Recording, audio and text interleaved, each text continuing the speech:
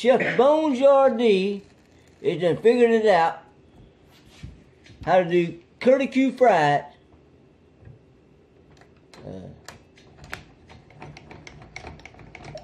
Yeah, we're doing a little fish fry, but that's not what this is about. This is about curly Q fries. We're gonna fry them up.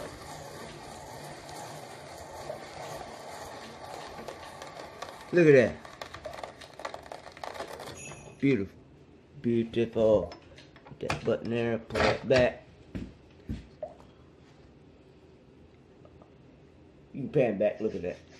It's like a slinky. Oh my goodness. We're gonna give that a little fry.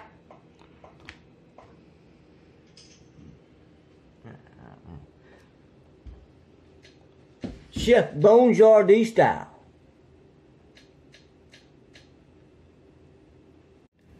Tilapia fish and golden spicy brown mustard.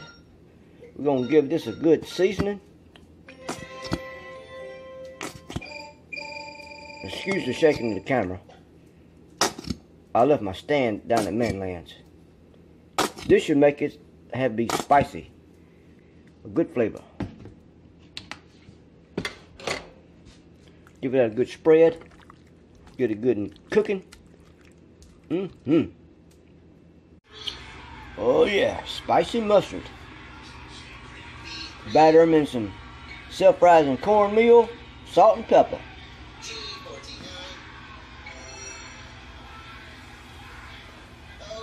Well, I cut my fire down. Dead gummit. But this is how I'm doing it.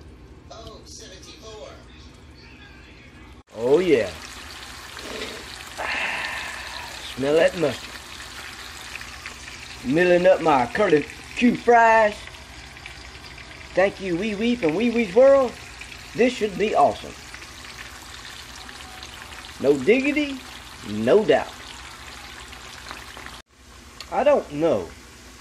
The curly Q's is done kind of like setting on top of each other. I'm gonna have to give this a stir. This should be okay. First time ever, but they kind of want to spring back together. Maybe I should have cut them smaller. I cut them like in sections. First time ever, Chef Bonesyardee style. And the hush puppies. Oh yeah. Curly Q fries, little hush puppy, my tilapia fish, and a little ketchup. No diggity, no doubt. I guarantee that this fry didn't take long to cook at all.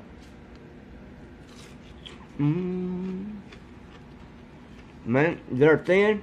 They don't take long at all to cook, to fry. Excuse me.